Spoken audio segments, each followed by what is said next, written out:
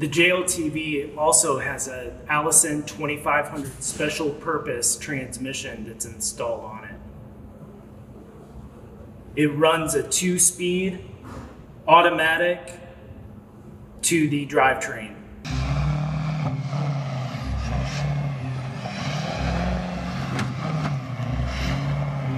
The Joint Light Tactical Vehicle, or JLTV, is a U.S. military, specifically the U.S. Army, U.S. Marine Corps, and U.S. Special Operations Command program to partially replace the Humvee with a family of more survivable vehicles with larger payload.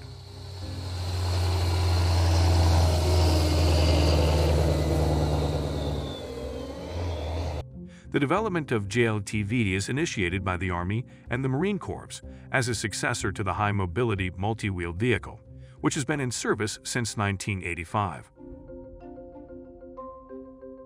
JLTV construction started in October 2008, where 3 industry teams received awards for the Joint Light Tactical Vehicle Technology Development Phase. The Army released a request for proposal for the JLTV's Engineering Manufacturing Development (EMD) phase in January 2012, which then awarded the EMD contracts to AM General, Lockheed Martin Corporation, and Oshkosh Corporation in August 2012. Furthermore, the Army awarded Oshkosh a $6.7 billion low-rate initial production contract with 8 options in August 2015 to acquire the first 16,901 vehicles and authorized JLTV full-rate production. Then, in order to free up funds for other Army modernization priorities, plans for a program reduction were made in the fiscal year 2021 and extend the Joint Light Tactical Vehicle procurement by 3 years until 2042. The Army has also stated that it plans to complete a follow-on contract to be awarded in the fiscal year 2022 intended to split the procurement between Oshkosh and a new competitor in order to reduce costs. Talking about its technical details, only limited information has been provided by either the U.S. Army or Oshkosh. The tactical vehicle is built around Oshkosh's TAK-4I independent suspension system and has the variable adjustable ride height type with up to 20 inches of wheel travel, with its suspension-aided egress system capability levels side to side and front to rear on slopes when selected by the operator. The front and rear suspension height can also be independently controlled for ship and transportability. For its motive power, it is provided by a digitally controlled Gale Banks Engineering 866T V8 diesel, with its power output is 340 horsepower, and fitted by an Allison 2500 SP 6-speed, fully automatic transmission. Moreover, the vehicle has been designed to comply with the U.S. Army's long-term armor strategy, following an A or B kit principle. The A kit is fitted on the production line and is a combination of a limited amount of armoring in difficult-to-access areas of the vehicle, together with a significant amount of armor installation attachments and required support structures. Meanwhile, the B kit is installed in the field on an as-required basis. 2 soldiers can install B kit armor in 5 hours, and an 800-pound RPG protection kit can be installed in 2 hours at field-level maintenance, completed by the crew within 30 minutes. Additionally, this tactical vehicle has an automatic fire extinguishing system to protect the crew cabin, in which the fuel tanks are mounted externally and shielded by its structure, and each crew seat has a combined seat and blast restraint device. The Joint Tactical Vehicle is also fitted with a diagnostic monitoring system that can monitor the fuel, air intake, engine cooling, transmission, energy storage, power generation, and vehicle speed, among other systems, and will electronically inform the operator of any equipment faults.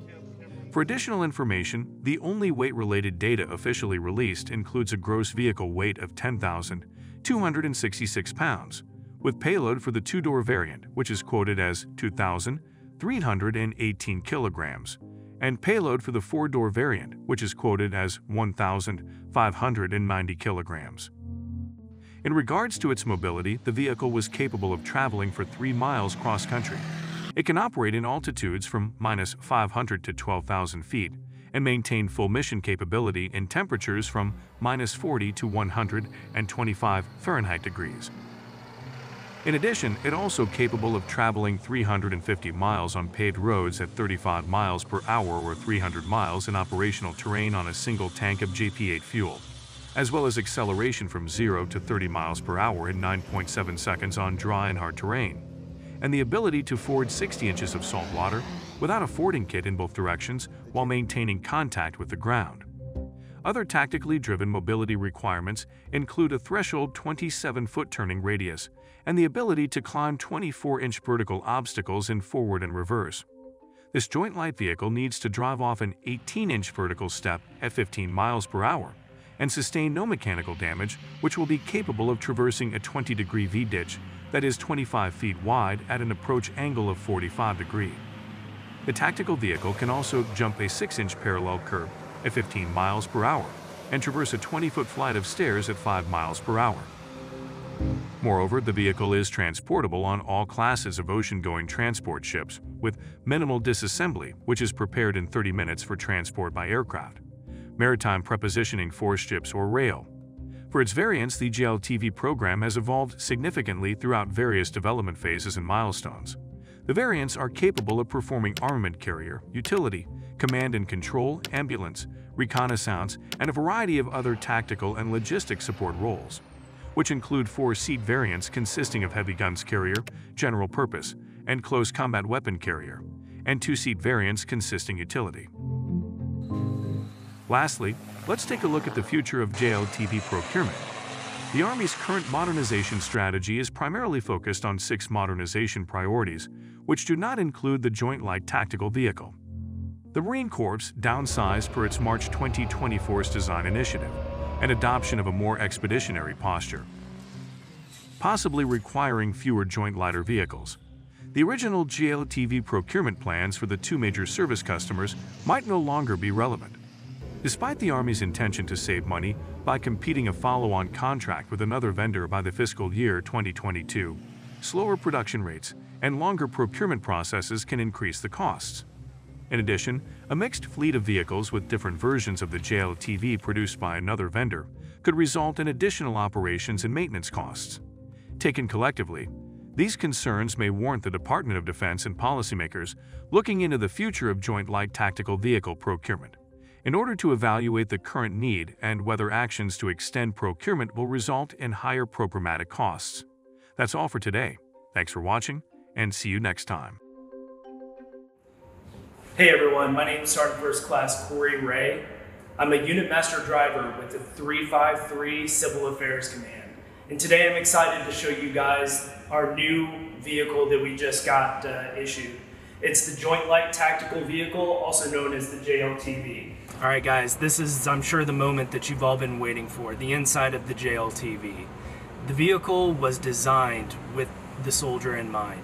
Everything from the camelback cutout to the way that the seat goes up and down to fit every soldier in the Army Reserves. One of my favorite features in the new JLTV is the digital display unit. It's a Windows-based system that gives the soldier total control over the vehicle. They're able to view temperatures, pressures, and the camera views for the front and the backup cameras. Okay guys, this is the new JLTV engine. It has a 6.6 liter turbo diesel that's capable of producing 340 foot-pounds of torque and 660 horsepower.